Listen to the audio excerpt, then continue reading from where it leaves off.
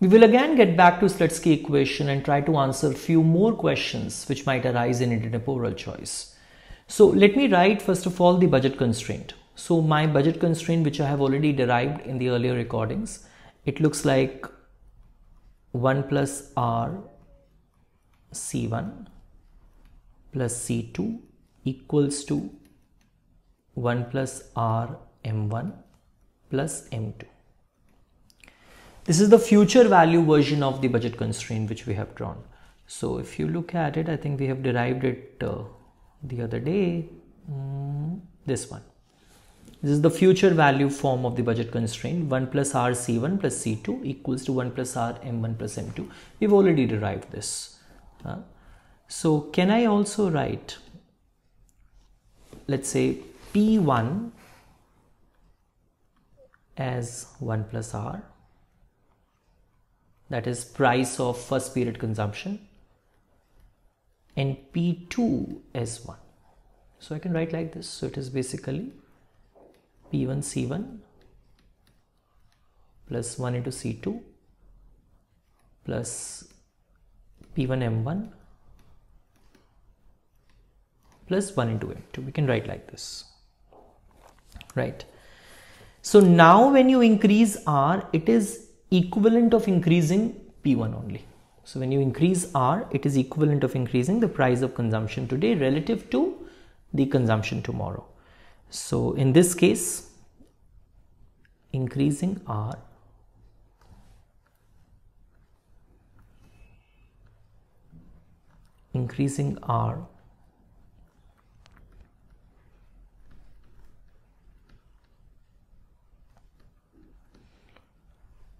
is just like increasing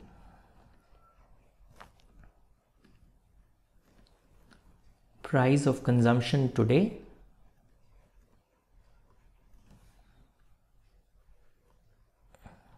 relative to consumption tomorrow,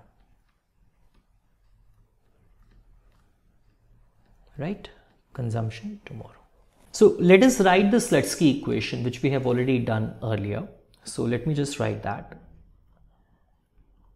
Delta C1 upon delta P1, and I'm writing T here just to show the total effect. That is, if R is going to increase, consumption in price of consumption in time period 1 is going to increase. And you're asking yourself, if the price of consumption in time period 1 is increasing, how is the consumption in time period 1 changing? So that is what your total effect is. And this is delta C1s upon delta P1. That means when interest rate is going to increase, price of consumption in period 1 is going to increase. Keeping purchasing power constant, substitution effect will say that this period consumption has become expensive, consume less. So this is what my substitution effect is, and I am keeping a negative sign out here. Plus total of income effect is M1 minus C1 delta C1 M upon delta M. So this entire thing is the total effect. Now if you look at just this part, delta C1 M upon delta M. So assuming that the period 1 consumption is a normal good. So if income is going to increase, consumption is going to increase. So that is the reason. Only for this part we have written the positive sign. What about the sign for this? We don't know. So it depends. How do you talk about this? So if think about it, if M1 minus C1 is going to be negative, if M1 minus C1 is going to be negative, it means that individual is a borrower.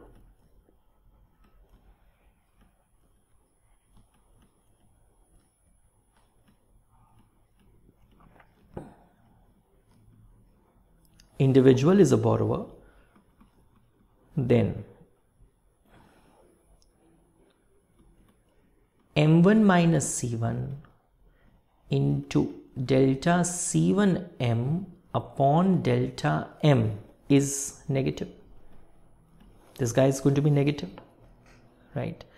So if this entire, because this guy is positive, this M1 minus C1 is negative, so this guy is negative. if this is negative, so substitution effect is also negative, income effect is also negative. So it means delta C1T upon delta P1 is negative, right? So it means what? If the individual is a borrower and interest rate has increased, price of consumption in period 1 has increased, so he should consume less in period 1. He should be consuming less in period 1. So for a borrower,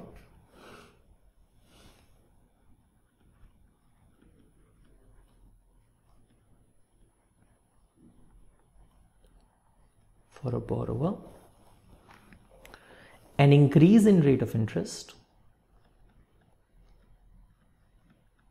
increase in rate of interest means price of consumption in time period 1 is increasing, must lower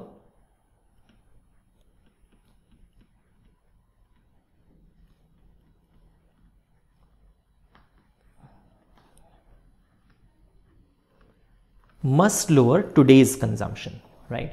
So for a borrower, what will happen is that when the rate of interest is going to increase, it means that since he has taken borrowings, he will have to pay more tomorrow. So how he should be responding to this paying more tomorrow? He should be rather consuming less today. He should be borrowing less today.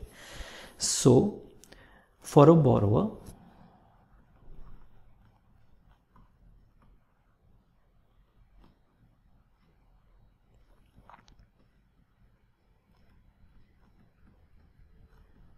an increase in rate of interest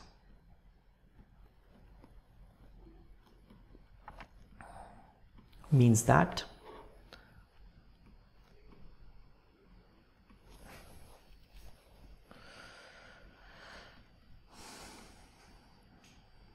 he will have to pay more rate of interest tomorrow.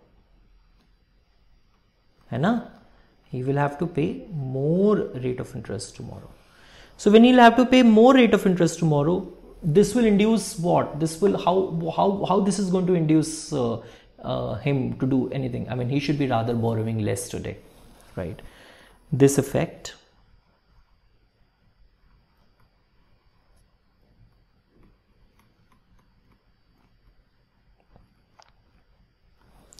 induces him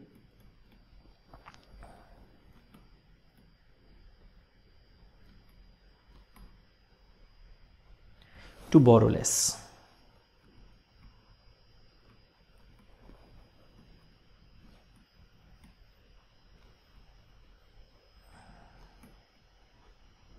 And thus consume less, and thus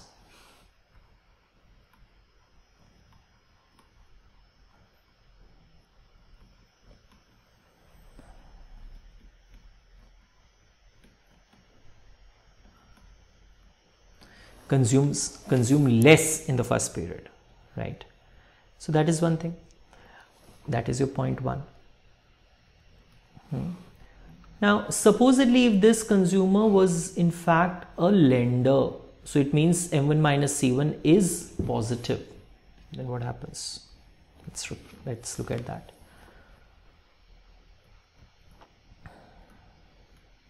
For a lender, M1 minus C1 is positive.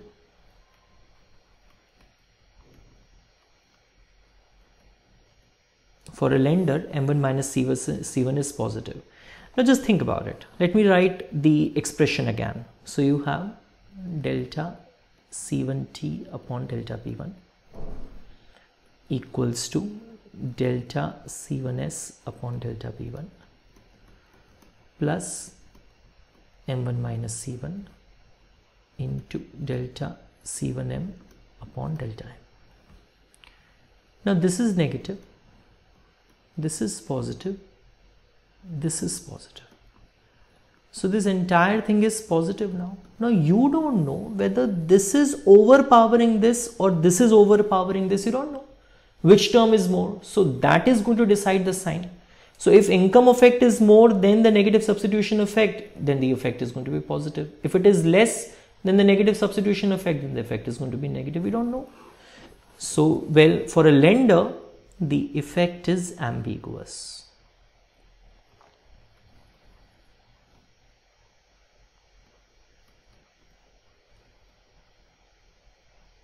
For the lender, the effect is ambiguous, right?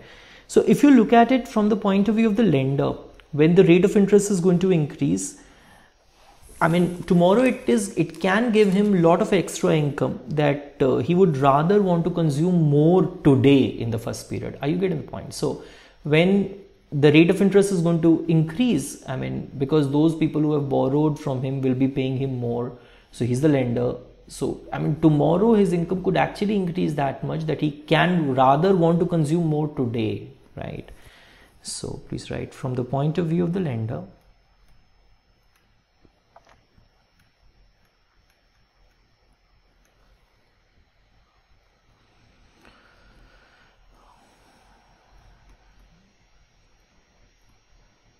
from the point of view of the lender, an increase in rate of interest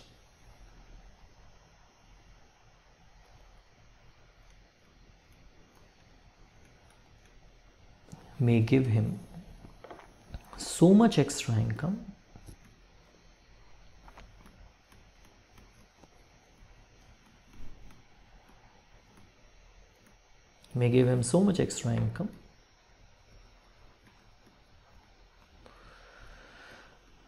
that he will want to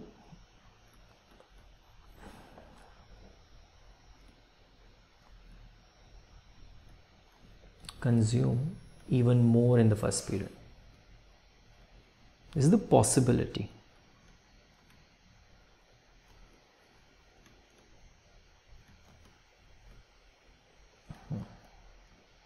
Even more in the first period, right?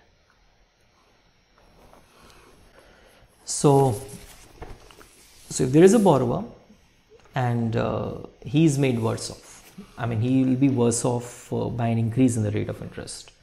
So this is also one of the points which Varian discusses. Let me just write that point. A borrower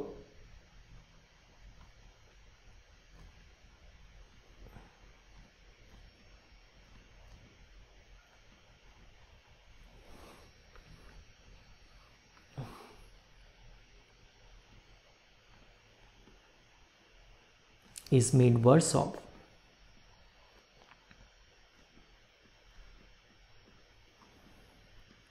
by an increase in rate of interest.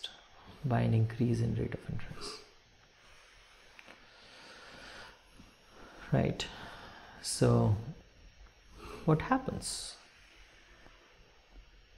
What happens here? Let me just draw the thing for you.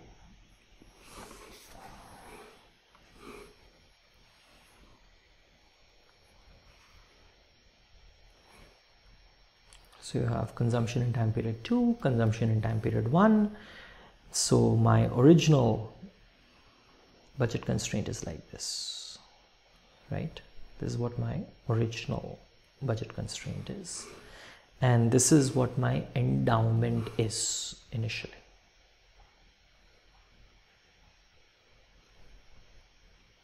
This is M1, this guy is M2. And I'm consuming out here. I'm consuming it out here. So when I'm consuming it out here, this is what my initial consumption is. So I'm consuming more than what my income in this period. So initially I'm a borrower. Now supposedly that your interest rate increases. So when interest rate increases, what happens is your budget, it moves like this. So it is passing through the endowment point. This green line is the new budget when the interest rate has increased. Right? So interest rate has increased. The thing is that if he chooses to remain a borrower, he will be certainly worse off.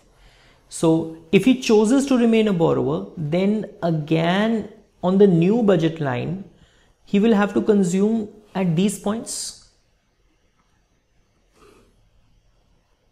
Then only he will remain a borrower. If he chooses to remain a borrower, even at the new budget line, he is choosing those bundles which were already available to him earlier. So he will be worse off beta. So if he chooses to remain a borrower like this, the question is that if he chooses to remain a borrower, he will be worse off, will be certainly worse off, right? So please write 1 point. When interest rate has increased and the consumer is initially a borrower and he chooses to remain a borrower, then what happens? When interest rate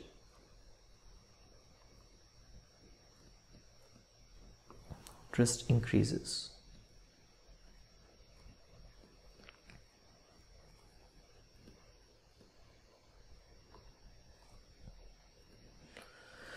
facing a borrower and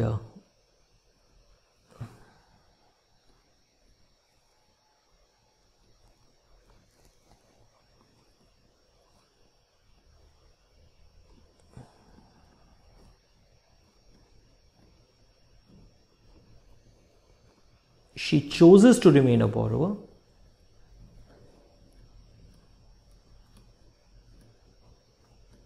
she must certainly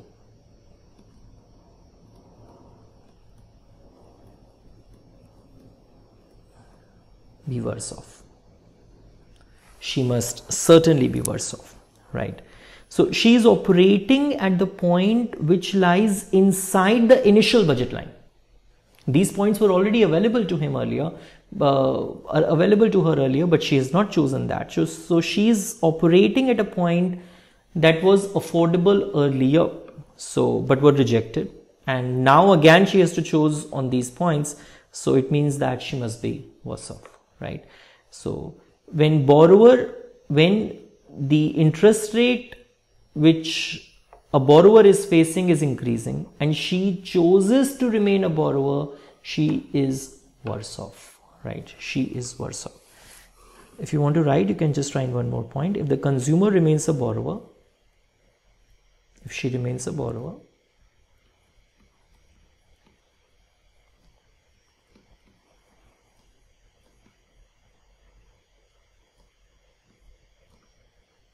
if she remains a borrower,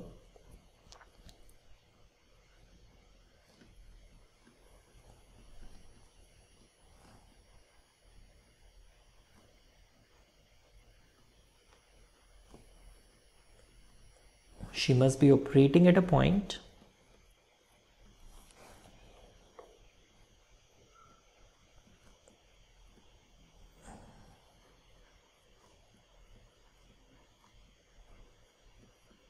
that was affordable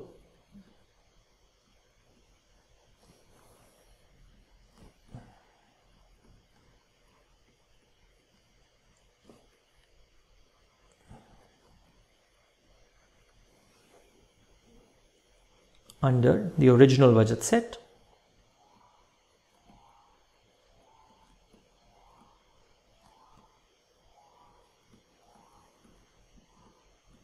but was rejected